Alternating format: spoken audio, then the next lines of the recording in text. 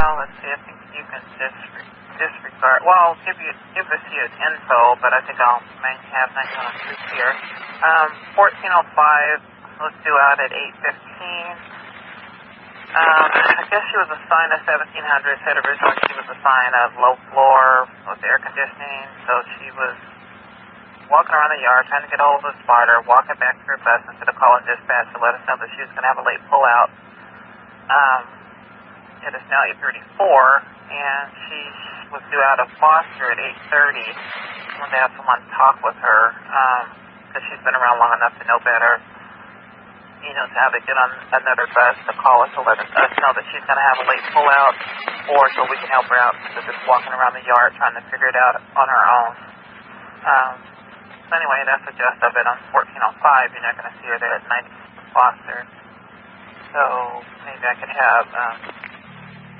Oh, what happened this morning? What do you mean? Something about in the yard? Did they give you a 1700 or? Just problems with getting a bus. Oh. Dispatch isn't really happy about that, but they're saying that, you know, you've been around long enough to know better, but you know, that's. I didn't do anything wrong. Yeah.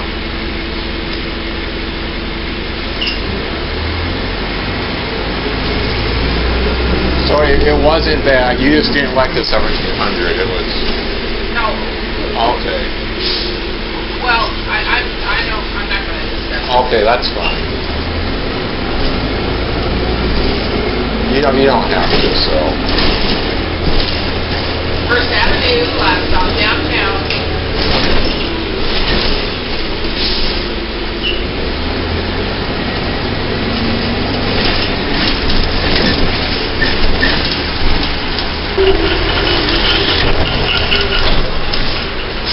But that's a system-wide issue, so.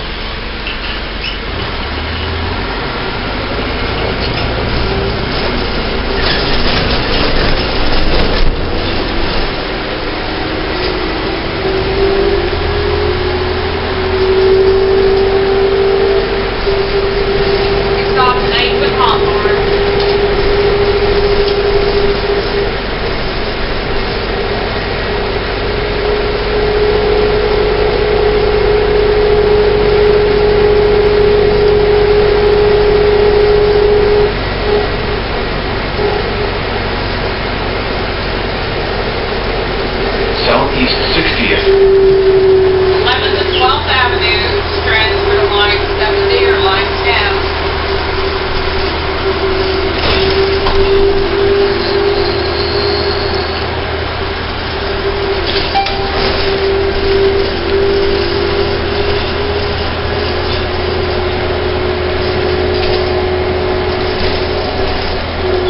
I'll just say best of luck dealing with that all day.